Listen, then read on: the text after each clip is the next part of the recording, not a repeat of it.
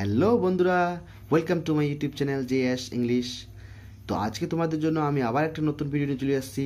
তো এই নতুন ভিডিওটিতে আমি আজকে আলোচনা করব টেন্সের পার্ট 6।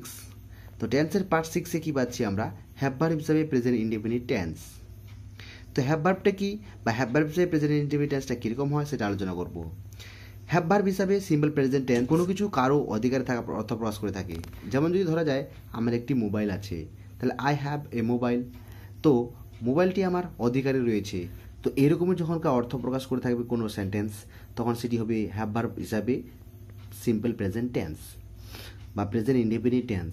তো হ্যাভ ভার্ব হিসাবে সিম্পল প্রেজেন্ট টেন্স চার রকমভাবে ব্যবহার হয়ে থাকে: অ্যাফার্মেটিভ হিসাবে, নেগেটিভ হিসাবে, ইয়েস নো কোশ্চেন হিসাবে অ্যান্ড ডাব্লিউএইচ কোশ্চেন হিসাবে। যদি এক নাম্বারটা আমরা দেখি, অ্যাফার্মেটিভ হিসাবে হ্যাভ ভার্বের সিম্পল প্রেজেন্ট টেন্স, তাহলে কি এটা বাংলাটা কীরকমভাবে হয়? এর বাংলার বাক্যটা আমরা কীভাবে চিনব? বাংলা বাক্যর শেষে কী থাকবে? আছে শব্দটা থাকবে। এর রুলটা কী হচ্ছে? সাবজেক্ট হ্যাভেস, তারপর কোয়ান্টিটি মানে বা নাম্বার, কোনো একটা সংখ্যাকে বোঝাতে পারে, তারপর নাউনটা বসবে। আর কোয়ান্টিটি প্লাস নাউন এ দুটো মিলে কী হবে? অবজেক্ট হবে। তো এনবিতে আমরা যদি দেখি, এছাড়াও একই রকম অর্থ প্রকাশ করে আরও এরকম নিয়ম আছে, যদিও এই নিয়মগুলি সিম্পল প্রেজেন্ট টেন্স হয় না, প্রেজেন্ট পারফেক্ট টেন্স হয়।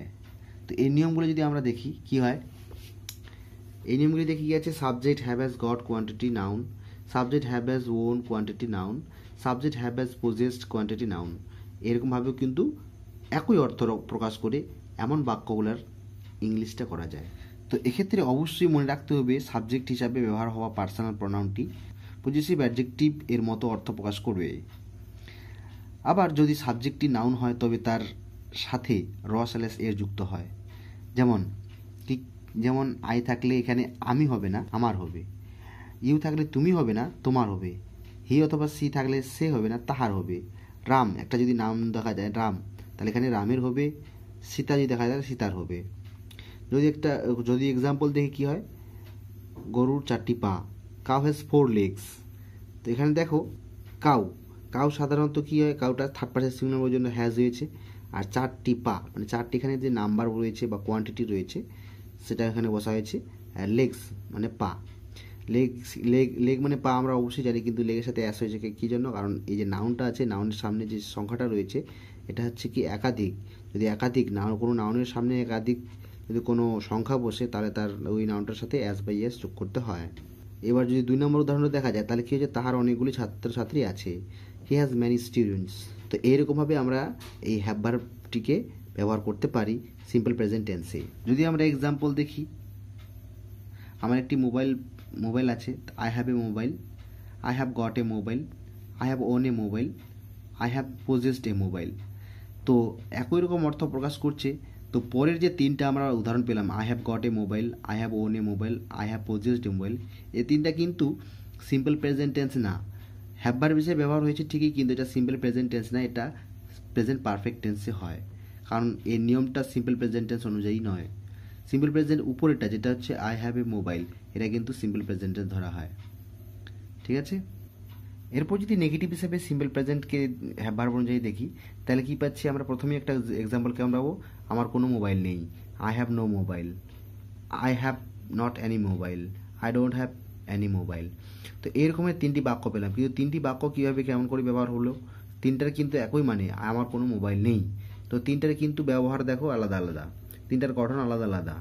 তো 3টা কীভাবে গঠন হলো, কেমন করে হলো, সেটা দেখবো। তো নিয়ম হচ্ছে, প্রথম কার্ডটা যেটা নিয়ম হচ্ছে সাবজেক্ট হ্যাভ হ্যাজ নো, তারপর নাউনটাই কিন্তু এখানে অবজেক্ট। এই নিয়মে আমরা করতে পারি। অথবা দ্বিতীয় নিয়ম যেটা রয়েছে, subject have has not quantity অর্থাৎ নাম্বার, তারপরে অ্যানি বসাতে পারি আমরা, কোয়ান্টিটি না বসে অ্যানিও বসতে পারে। অথবা নাউন, তারপর কি বসাতে বলছে? নাউনটাই হচ্ছে অবজেক্ট। এরপর যেটা 3 নম্বর নিয়ম, সেটা হচ্ছে কি subject do does not have object, মানে সাবজেক্টের পরে ডু ডাজ বসাবো, তারপর নট বসাবো, তাহলে হ্যাভ, তারপরে অবজেক্ট। এই নিয়মে কিন্তু আমরা সেটাই করতে পারি। তো যদি এক্সাম্পল দেখা যায়, তাহলে রামের কোনো ভাই নেই, Ram has no brother, Ram has not any brother, Ram does not have any brother. তো এখানে দেখো, যেই আমরা প্রথম যেটা উদাহরণ পেয়েছি সেটা হচ্ছে প্রথম নিয়ম অনুযায়ী, দ্বিতীয় উদাহরণটা পেয়েছি দ্বিতীয় নিয়ম অনুযায়ী, তৃতীয় উদাহরণটা পেয়েছি তৃতীয় নিয়ম অনুযায়ী।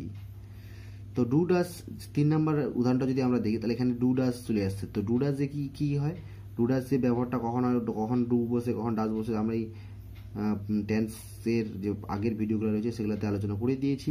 আর যেহেতু এখানে Ram has not Annie brother, Ram does not have any brother, Annie কথাটা যেখানে ব্যবহার হয়েছে সেই অ্যানিটার মানে হচ্ছে কি কোনো, ঠিক আছে। তো কোনো থাকলে অ্যানিটা আমাদের অবশ্যই বসাতে হবে। যদি কোনোটার জন্য আমরা নো ব্যবহার করি, নটের পরিবর্তে যদি নো ব্যবহার করে থাকি, তাহলে আমাদের অ্যানিটা বসানোর কোনো প্রয়োজন নেই। নোটাই কিন্তু কোনো শব্দটা নিয়ে আসবে, যেহেতু নোটা সমগ্র অবজেক্টটাকে অস্বীকার করে থাকে। এবার আরেকটি এনবি যদি দেখা যায় তাহলে কি বলছে, নো এবং নট এর মধ্যে পার্থক্য কি থাকে। অর্থগত দিক থেকে যদি দেখি আমরা, যখন অবজেক্টটি সম্পূর্ণরূপে অস্বীকার করা হয় তখন নো বসে, আবার যখন অবজেক্টটিকে আংশিক রূপে মানে কিছু পরিমাণে কি করা হয়, অস্বীকার করা হয়, তখন সেটিকে তখন নট বসে। অর্থাৎ নো বসলে অবজেক্টের সামনে কোনো সংখ্যা বসে না, অপরপক্ষে নট বসলে অবজেক্টের সামনে কোনো না কোনো একটা সংখ্যা অবশ্যই বসবে। এক্সাম্পল যদি আমরা দেখি, আমার দুটি সাইকেল নেই, I have not to cycles. এখানে দেখো অবজেক্ট সাইকেল, সাইকেলের সামনে দুটি মানে টু বসেছে, ঠিক আছে।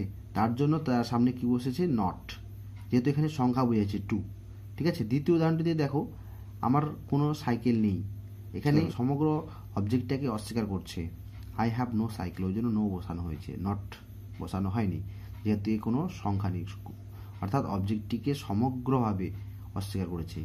আর ওখানে আমার দুটি সাইকেল নেই মানে হচ্ছে কি, তার দুটো সাইকেল নেই, হয়তো একটা রয়েছে অথবা ততোধিক দুইয়ের বেশি রয়েছে, ঠিক আছে। অ্যাকুরেট তার দুটি সাইকেল নেই। আরও যদি এক্সাম্পল দেখা যায়, আমাদের অনেকগুলি বাড়ি নেই, we have not many houses. রাজুর কোনো ইংরেজি বই নেই, Raju has no English book. হেমলতার 3টি বোন নেই, হেমলতা হ্যাজ নট 3 সিস্টার্স। এরপর যদি ইয়েস নো কোশ্চেন হিসাবে যদি দেখা যায় সিম্পল প্রেজেন্ট টেন্সকে হ্যাভ ভার্বে, তো কি হয়, একটা এক্সাম্পল যদি আমরা দেখি, তোমার কি কোনো গাড়ি আছে, have you any car, do you have any কার। তো দুরকমভাবে আমরা এটাকে পেলাম। তো দুরকমভাবে যদি আমরা পেয়ে থাকি, তার নিয়মটা আমরা পেয়েছি, হ্যাভ হ্যাজ সাবজেক্ট অ্যানি বা নাম্বার, তারপর হচ্ছে কি object, do does subject, have any বা নাম্বার অবজেক্ট। তো এখানে অ্যানি বা নাম্বার আমি এই কারণে দিয়েছি, কোনো কথাটা থাকলে অ্যানি দিতে হবে, আর যদি কোনো সংখ্যা থেকে থাকে তাহলে নাম্বারটা আমাকে বসাতে হবে। যেমন একটা এক্সাম্পল যদি দেখি, তাদের কি কোনো দিদি আছে, তাহলে কি হবে এখানে, have they Annie elder sister. বা দ্বিতীয় নিয়ম অনুযায়ী যদি আমরা দেখি, do they have any elder sister. তোমাদের যেটা ইচ্ছা সেই যে কোনো একটা নিয়ম অনুযায়ী তোমরা করতে পারো। তো তারপরে যদি এক্সাম্পলটা দেখি, তোমার কি এই বিষয়ে কোনো ধারণা আছে, তাহলে have you Annie idea of this matter, এভাবে তুমি করতে পারো। বা দ্বিতীয় নিয়ম অনুযায়ী তুমি করতে পারো, দ্বিতীয় নিয়ম অনুযায়ী যদি করা হয় তাহলে কি হবে, do you have any idea of this matter, এভাবে ইংলিশটা হবে। যে উপরেরটা কিন্তু যেটা আমরা আলোচনা করলাম ইয়েস নো কোশ্চেন, সেটা কিন্তু অ্যাফার্মেটিভ হিসাবে, হ্যাঁ বাচক হিসাবে। এবার যেটা আলোচনা করবো সেটা হচ্ছে নেগেটিভ রূপে বা নেগেটিভ হিসাবে। তো নেগেটিভ হিসাবে নিয়মটা কি হবে, have has not, subject not, Annie number object.